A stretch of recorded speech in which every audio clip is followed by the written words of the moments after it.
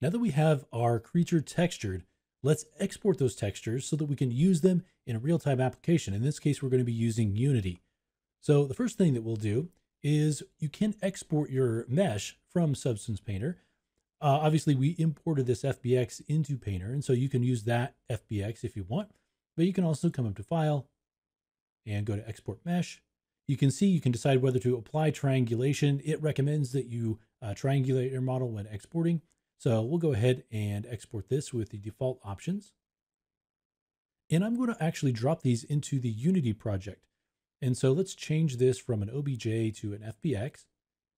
And then I'm going to click into the Unity project under Assets. And I have a Models folder that I'm going to drop this into. This will be included, the Unity project will be included in your project files. But really, if you need to, you can just go in and grab the FBX from there, or you can use the FBX we imported into Painter as well. So I'm going to call this something like Creature Export, and putting it into the Models folder. We'll go ahead and save. All right, now we need to export our textures. So right now you can see we don't really have textures per se. So if we look on the body, we don't have a color map. We don't have a roughness map per se. We're looking at a bunch of different layers. They're all working together to create the look that we have. Now, if we look in here, we kind of can see the result of all of that.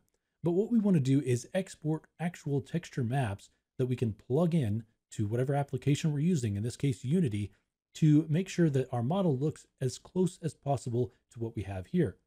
So let's go ahead and export those. We'll go to File, Export Textures. All right, so we've got a few tabs here. We've got our list of exports, which will show the different exports that we create. The output templates, which is where we can look at the actual templates and see what files and maps are associated with each of those templates. So for instance, this PBR metallic roughness is kind of a basic template. And so you can see we have base color, roughness, metallic, normal, height, and emissive. In this case, we've added emissive. We also, if you went through the film course, we had the Arnold template. But what we want to do is use Unity. And if you come down to Unity, there's the HD render pipeline and universal render pipeline. And then also it's split into metallic versus specular workflow. Now, if you look at all of these, you can see there's some differences. So if we look at the universal and the HD render pipeline, you'll see that we only have 4 maps. And you might be thinking, well, I don't get that because we have a lot more channels that we need to output. So what's happening is we have the base map, which contains the color here, and then also the opacity in the alpha map. And then inside of this one, which if we come back over here and come to the right, which is called mask map. And this actually contains a lot of different information. So in the red channel, we have the metallic information because it's, again, black and white, grayscale. In the green channel, we have the mixed ambient occlusion. And then in the alpha, we have the roughness or glossiness. It's kind of an inverse relationship. And then we have the normal map and the emissive.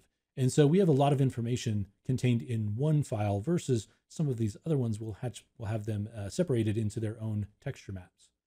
So I'm just going to choose the Unity Universal Render Pipeline. You can see the maps that it's going to create here. You can also see the kind of texture file that you're going to create with these. Here you have a list of the different input maps and converted maps and mesh maps that you can use. And you just drop those over onto these different texture maps that you want to create. So we're going to stick with the existing template. And then if we go over to settings, we can see that we can click all of these different texture sets. If, for instance, we only want to output particular texture sets, we can define those here. We can also define an output directory. I'm going to go ahead and click on this.